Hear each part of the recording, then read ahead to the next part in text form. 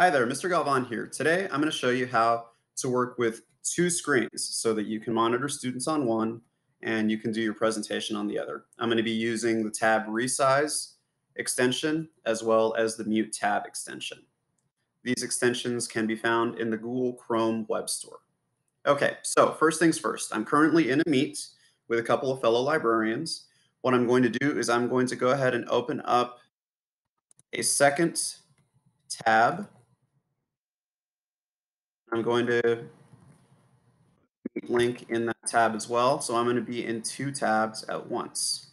Now, I already have the Mute tab extension downloaded. Computer is trying to hang on here because it's asking a lot to do T's. Okay, I'm going to click on the Mute tab.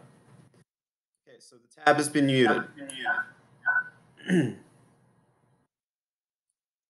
Also needs to disable the microphone.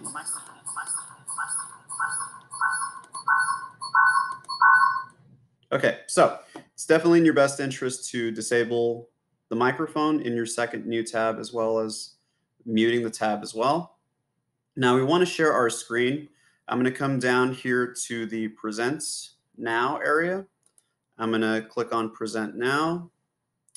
I'm going to go ahead and do a window. You don't want to do the whole screen.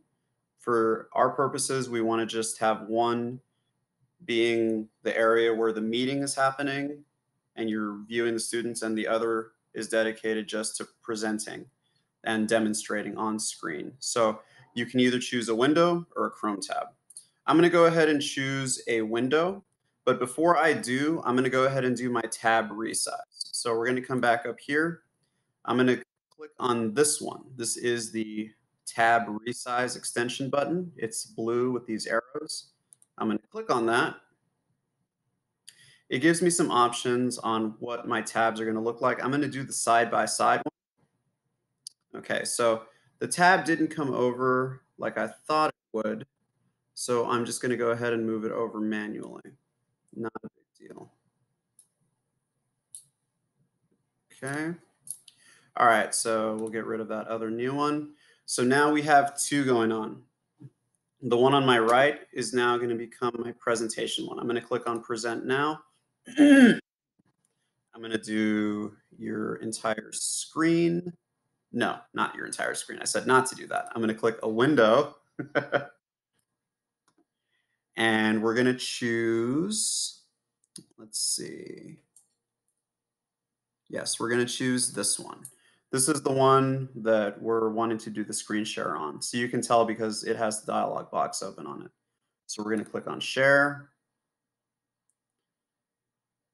Okay, I'm going to change screens to, I don't know, go to the BISD websites.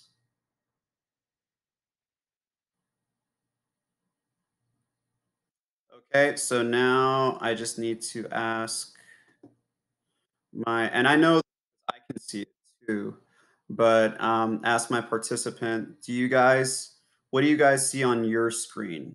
Do you see the BISD website on your screen? Yeah, it's like big featured.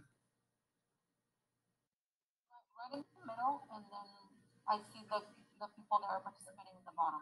Now you can always use, and this is my fellow librarian Alma Rayner. You can always use the pin feature. If you hover over the image that's being displayed, you can click on the little thumb tab, it'll make it bigger. But that's how you do it, guys. So on the right, I have the screen that I want to share. I can always open up more tabs. Remember, I chose a window, so I can go back and forth between multiple tabs. Do you see the Google on your screen? Yes.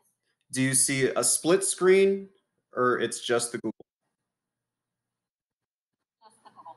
Perfect. So that's what you guys want. You don't want the students to see the split screen. You want them to focus on the window that you're presenting. And that's it. I hope this helps. Thank you, guys.